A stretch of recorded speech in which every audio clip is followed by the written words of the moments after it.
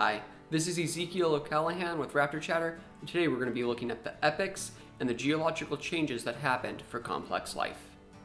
The Cambrian, 541 million years ago, saw the first complex life, with trilobites and then some forms of crustacean evolving and being found as microfossils. The Burgess Shale of British Columbia has given a great wealth of insight into the creatures of this time period.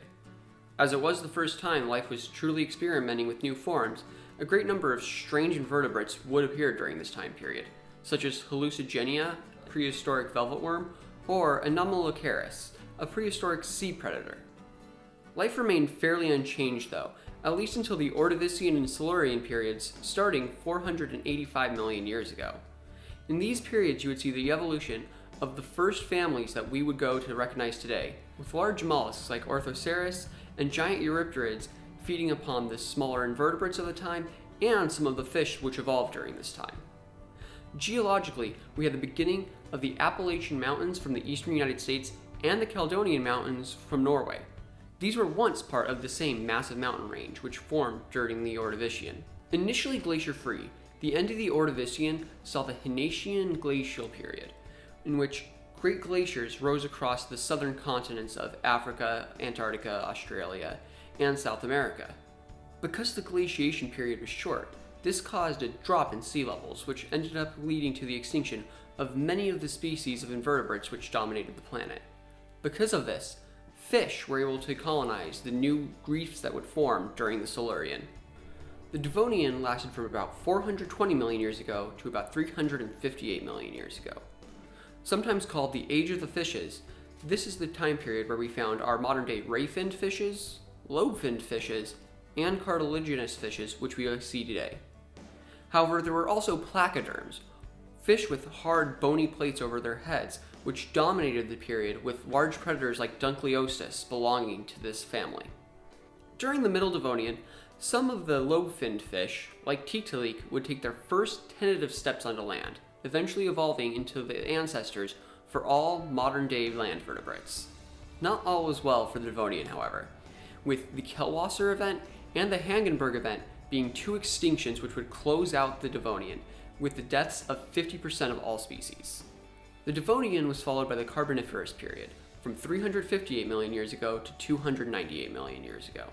This period saw the evolution of both reptiles and gymnosperm plants, which would be plants with seeds rather than just using spores to spread. With only limited animal development and evolution on land, these trees would come to dominate much of the planet, eventually leading to an atmosphere that was up to 35% oxygen.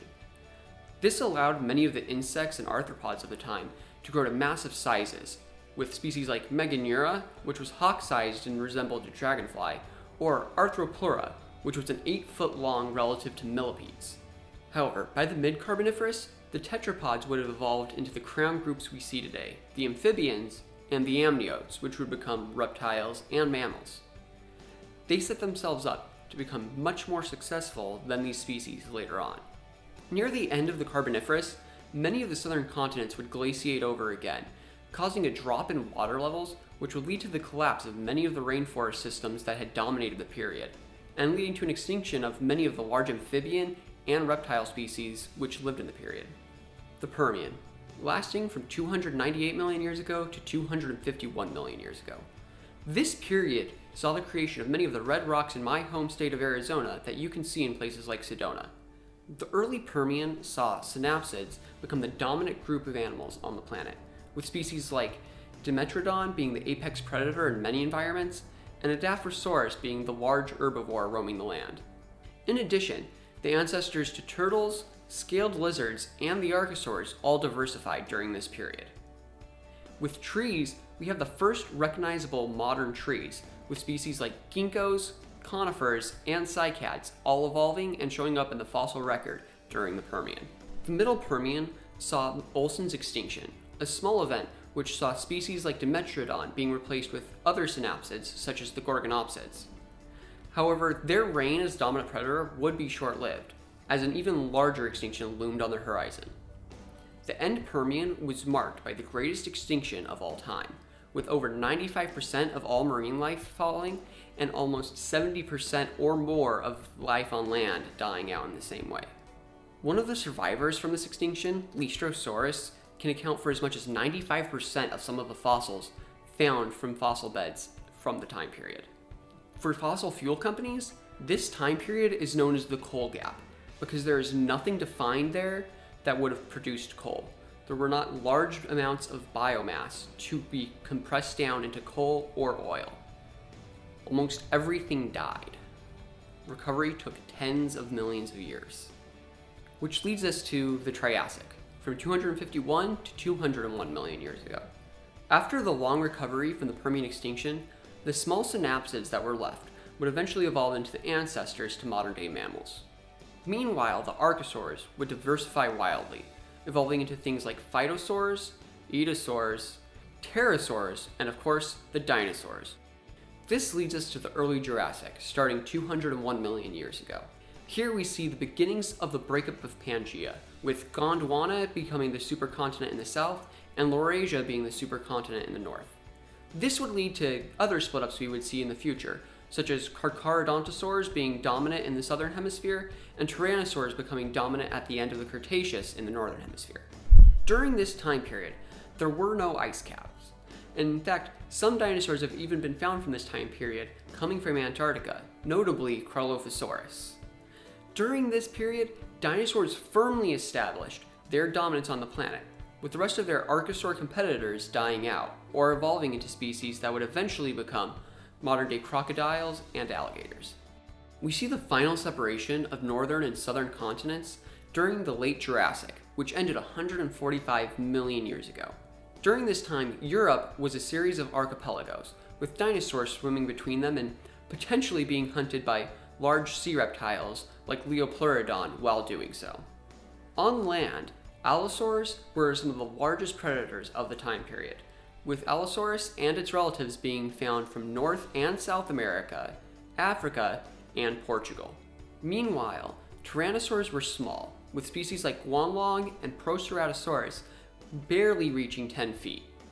Even smaller species were testing feathers for flight for the first time during this period. However, not everything was small, as the late Jurassic also brought giants, like Diplodocus and Brachiosaurus, to begin roaming North America. During the early Cretaceous 145 million years ago, there were still not any ice caps. In fact, some dinosaurs found from the aptly named Dinosaur Cove in Australia would have actually lived below the Arctic Circle. In northern Africa, Spinosaurus lurked the waterways, and feathered dinosaurs like Microraptor and Utaranus prowled the Chinese forests. South America saw the bizarre Amargasaurus, while large pterosaurs like Coloborhynchus and Tapejara flew overhead. In North America, the western interior seaway flooded much of the central part of the continent, separating it out into two parts, Laramidia on the west and Appalachia on the east. While we only know a limited number of dinosaurs that actually lived in Appalachia, we do have a few species, such as Dryptosaurus and Appalachisaurus, coming from there.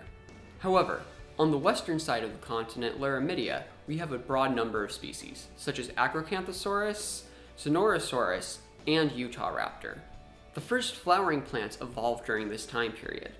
During the late Cretaceous, we see the continents becoming more familiar to what they are today, with Australia and Antarctica splitting up, the split of Africa and South America, and the closing of the western interior seaway, which would leave South Dakota a somewhat balmy swamp environment for Tyrannosaurus 66 million years ago.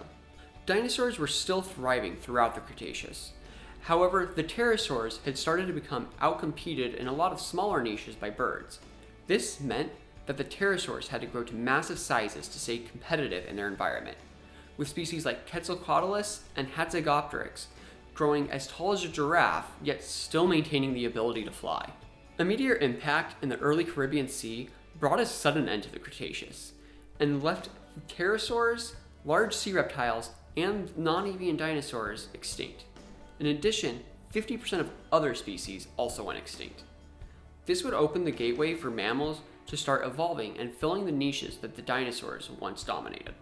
After the brief Paleocene, a 10 million year recovery period, the Eocene began at 56 million years ago.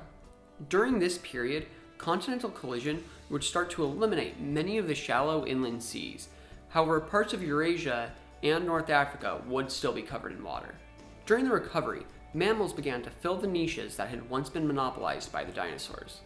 The exception of this would be South America, where forest racids, or terror birds, would dominate until South America made landfall with North America, forming the Isthmus of Central America. The Eocene was followed by another transitional period, which is often seen as the transition between the warmer climates that had existed beforehand and the more modern environments that we see today. This would lead us into the Miocene, 23 million years ago. During the Miocene, Earth would develop the first ice caps it had seen in potentially 260 million years. However, these were still small, as North and South America hadn't yet connected, meaning warm waters from the equator were still free to flow around the planet. Here we also see India making landfall with Asia, rising the Himalayas out of what was once the ocean floor. Additionally, throughout the period, the ice caps would continue to expand, lowering water levels and giving us the continents' shapes that we are more familiar with. The Pleistocene, more commonly known as the Ice Age. From 2.5 to just over 10,000 years ago, this period saw the closing of the Isthmus of Panama, which cut off the warm currents that had flowed around the planet since the breakup of Pangaea.